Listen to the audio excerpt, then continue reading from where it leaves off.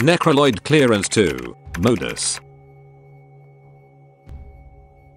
After reaching Anesis, you will need 22,000 standing to reach clearance 2, Modus. Once acquiring max standing by trading in the matrices, you will also need to contribute 15 ballistic matrices, 250 void traces, 1 sepulchrum blueprint and 20 father tokens. Very, very good.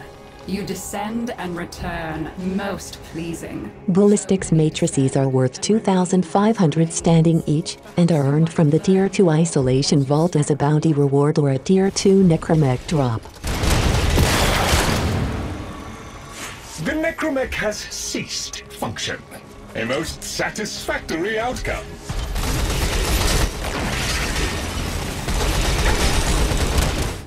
Void traces are acquired in Void Fisher missions once 10 reactant are picked up and the relic is opened.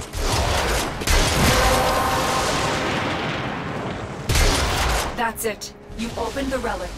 Finish your mission and we'll take a look inside.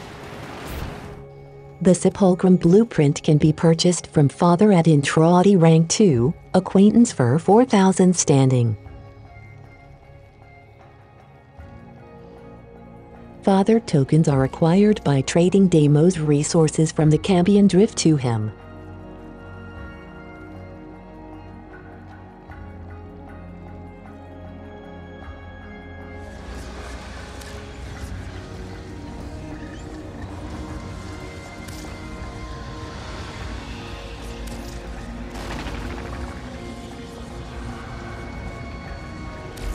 Perhaps we can make a trade.